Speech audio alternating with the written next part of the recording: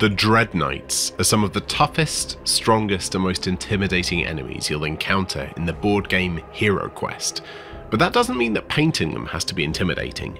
In this video, I'll show you how to get great results with minimal effort in beginner-friendly steps with just a handful of paints. My name's Guy, you're watching Midwinter Minis, and if you've been following along with this speed painting series, you'll know 3 things by now. Number 1. In the very first episode, these models had a little bit of basing material added to them, just simple card cobblestones and sand to look like dirt, and they were primed grey to help our paint stick to the model better. Number 2, like in all the other videos, we're going to paint one of the old 80s HeroQuest models, the equivalent to the Dread Knights being the Chaos Warriors, such an iconic, timeless sculpt, and we'll be painting it with the same techniques to show you that no matter the model, the methods we're going to use together will work on pretty much anything. And number 3, you can do this. Even if this is your first time painting a model, all of these speed painting videos are geared to help you start playing your games with fully painted sets. So much more immersive than playing with bare plastic, and hugely satisfying to see all your models painted up and knowing that you did that. It's a great feeling. Right then, let's start off with a really simple first step.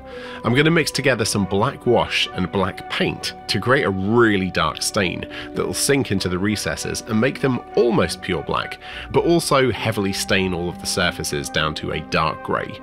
Use your biggest brush and just slap this on all over every bit of the mini. You can't really go wrong here. I left the capes out, but you can cover them too if you want to. Now if you get any big pools of paint, try to wick away the excess with a dry brush to stop any weird tide marks developing as it dries. Now go have lunch or grab a coffee or paint some other models in the meantime and wait for this particularly wet stage to dry. And when it does, what we're going to do is grab a basic silvery gunmetal paint and we're going to add a little black paint to that to darken it down to create our first layer of metallic paint. To apply this, we're going to use a method called dry brushing, where we wipe most of the paint off a big brush and then sweep the brush gently back and forth across the model's surface. This way, the dark metallic paint we just mixed will only catch the raised surfaces, leaving the dark recesses non-metallic and almost black. You see the difference just that step makes? The armor's looking pretty cool already. Now for the next step, we're just going to use the gunmetal paint on its own, without darkening it down this time, to do a slightly lighter dry brush on the armor panels. But this time we're focusing on the head, the shoulders, arms and chests. Basically from the waist up, ignoring the legs. You want to be drawing attention up to the face of the model really. And be a bit more sparing with your brush strokes than you were with the previous steps too. Once you're happy with that, switch out to your deep midnight blue. Thin it with a tiny bit of water so it flows nicely from the brush, and we're going to use this to base coat the fabric parts of the model. On the modern version, this means the front and back of the cape, and don't be afraid to poke your brush between the legs to get to the inner parts of the cape. We're also going to paint up the little skirty bits around the armor plates dangling at their waists, and also the bit on the tummy. You could leave this as metallic if you want to, but that looks a bit more flexible to me, so I'm going to assume it's fabric too. On the retro model though, the only bit of fabric we can paint with the signature baddie colour that I've chosen is the wrap on his axe handle.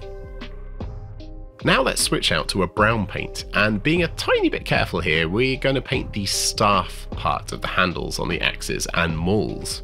Now if you're painting a retro model too, you could use this brown to paint the glove and the boots too, but let's do something a little bit fancier. By mixing blood red with a teeny tiny touch of black, you can get a really nice oxblood leather colour, which will work perfectly for the dark leather parts of the model. This would also be a really good point to reapply some grey paint to your bases on any areas that were stained by the dark wash we did right at the start, because next we're going to grab our pale, warm, off-white bony colour to do a few different things. First we'll base coat the horns on the warriors' helmets. And after that we're going to do a bit of dry brushing. Using our big bushy brush again and wiping nearly all the paint off, we're going to dry brush a tiny bit over the capes to bring out some of that cool texture, and also on the wraps of the retro warrior's axe handle too. Now our bases are grey again, we can also apply this to the bases to bring out some texture if you jazz them up like I did before we began. Okay, we're actually almost finished with our basic version. The last step, to tie everything together in the grungy, dark dungeon vibes, we'll mix water, black wash and brown wash together in equal quantities to create a gentle shade to apply all over everything. This will add a bit of a grimy look, settle in the recesses, make darker shadows, and make things just look a little bit more done. As this is drying, give the rims a quick coat or two of black paint, and that's your basic scheme completed. You can call it quits here if you like. These sculpts are very forgiving to this quick, speedy dry brush method of painting and will look great on the tabletop. But if you're feeling like you might be a bit more confident with your detail brush and want to add a few extra details, we'll do that right now. First off, thin your pale off-white paint again with a little bit of water and add a few streaks across the width of the horns on the helmets. This extra little painted on detail will really make them look a bit more special. I also like to paint the back two sides of the cobblestones on my bases to make them pop a little bit more as you look down on the pieces while you're playing. Now, using the gunmetal paint again, we can tippy-tap the end of the brush against some of the most prominent focal points on the armour, like the brow of the helmet, the eyes on the chest armour decoration, the sharpest points on the trim, and softly brushed against the top half of the mean-looking shields to bring back a final bit of shine. You can also streak it across the face of the weapons too in a bit more of a rough fashion to make it look like the weapons have been striking on stuff and have fresh cut metal shining through. Now let's grab some brown wash, and using a detail brush this time, we're going to apply it to areas on the model that are lacking a bit of oomph. Any soft looking areas that you want to darken down a little bit and add a tiny bit of warmth, cracks, crevices, areas between the armour and the fabric, those kind of places will look way better with an extra touch of shade. I also painted the bottom half of all of the cloaks too. Now going back to our blood red paint, let's have a little bit of fun and get a little drop on the end of our big bushy brush we used to dry brush the armour and other bits like that before, but this time we're going to pull back the bristles, aim them at the weapons, and letting the bristles flick back, it'll splatter some red onto the weapons, and the surrounding areas too, and obviously this looks like blood splatter. Be sure to put some paper down under your models if you're precious about the table you're painting on. Now, I didn't do this for every model, just a couple to make it look like they've seen some action already. These are some of the deadliest foes you'll face in HeroQuest after all. You can add a teeny tiny bit of black to the red to make it look like dried blood if you prefer, and once you're happy with the splats, you can use a detail brush to guide the splats into more realistic streaks and pools if you want to. You can even mix dry blood and fresh blood. Go nuts. And after those few extra steps, I reckon they look pretty awesome.